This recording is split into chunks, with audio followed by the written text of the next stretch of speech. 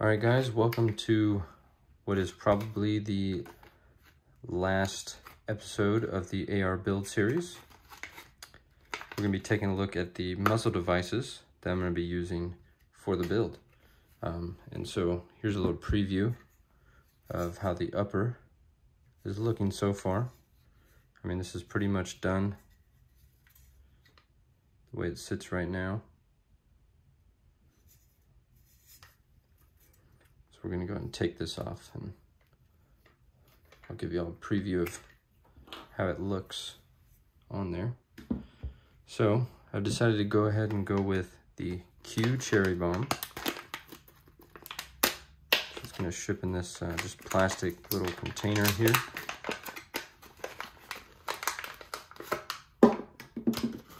And then in there, you're going to get an instruction guide. And so as you can tell right there on the bottom, you can install this on either a tapered shoulder or a squared shoulder. And then obviously your installation instructions are going to be a little bit different. And I'll go over the installation here in a minute. So here's the Q Cherry Bomb. This is considered a muzzle brake. So muzzle brakes on 10.5 inch barrels are going to definitely shoot out a large fireball, which is why I went with getting one of these whistle tips. So this is heat treated 17-4 stainless steel. And you can see on the front there, it attaches via what do they say, a 1/4 inch or a 1/2 inch SAE socket on there.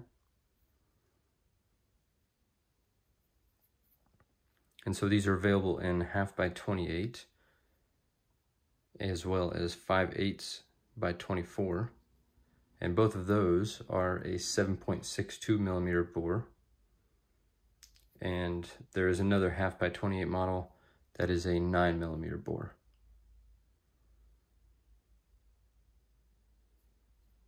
It's a really nice color.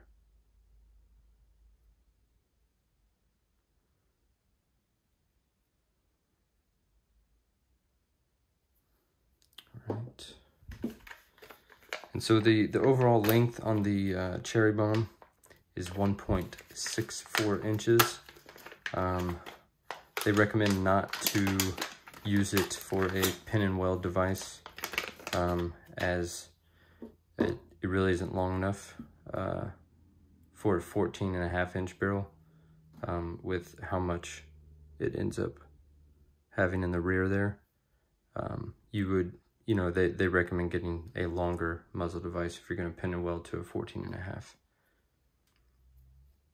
And what's cool about these is there's no need for timing, because the holes are all the same all the way around. So let's take a look at the whistle tip. So this is the whistle tip made by Q of the same heat-treated 17-4 stainless steel. And so basically these are used to,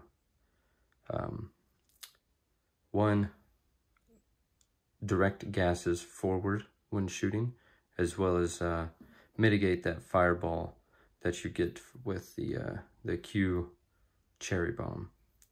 And I've shot this the Cherry Bomb out of just with nothing on the end of it, and I'll tell you, it really does shoot out a fireball, and it just goes out rather than forward, and so it can really get in the way of your viewing on your target.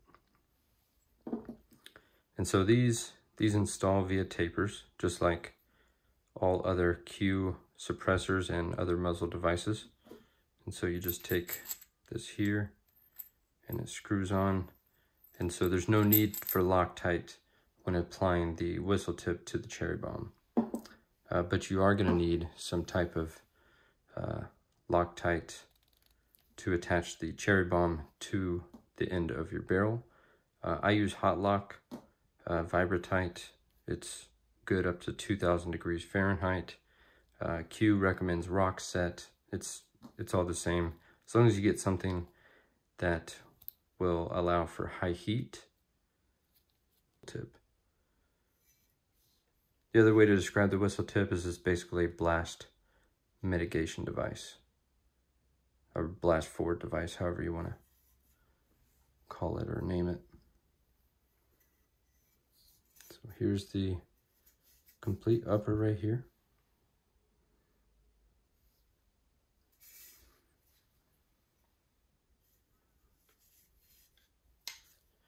If you guys have any questions about either the cherry bomb or the whistle tip, let me know down in the comments section.